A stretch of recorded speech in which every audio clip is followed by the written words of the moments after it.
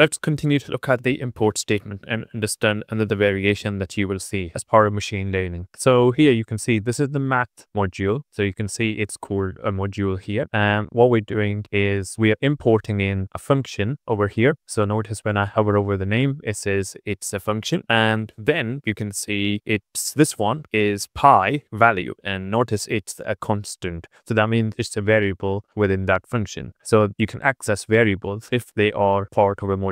So if we now try and do this, you can see if I do print of pi and run this, and you can see the value being printed here. Now, if I take out this, so don't import this in, and now you can see Visual Studio Code is complaining to say that it cannot find pi, so it's undefined. And if I run the code over here, it would appear that it still works. So you can see it's worked. So you can see this has worked, but we haven't imported in. Why is that? And why is VS Code here is complaining that it's undefined, but yet it still continues to function. This is because the value of pi is in the cache, and it's just picking the value up from the cache of this program. So if I were to click on this restart button over here, and if I restart, and do you want to restart the kernel, all variables will be lost. So notice here, this is a big one. All variables will be lost. If we do this and restart it, and after the restart, now try and run this code, and what you'll see is you'll get an error. So do you see?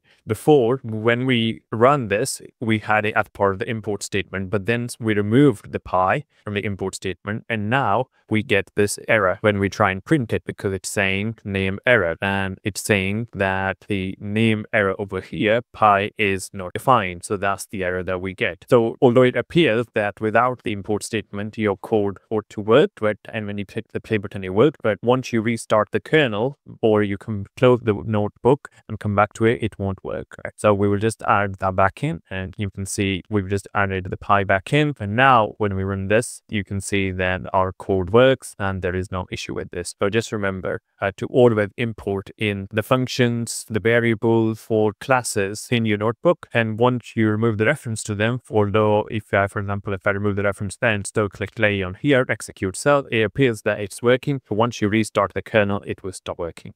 So don't remove any references in your import statements if you are using them later in the code.